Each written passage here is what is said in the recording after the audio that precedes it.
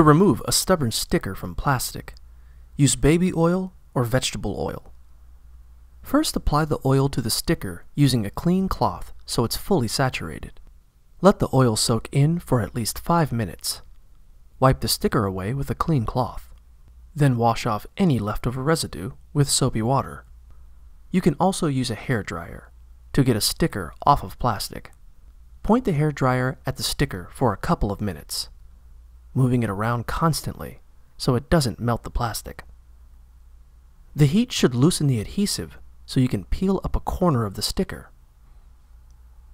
Continue heating the sticker as you pull it back until you've peeled the whole thing off.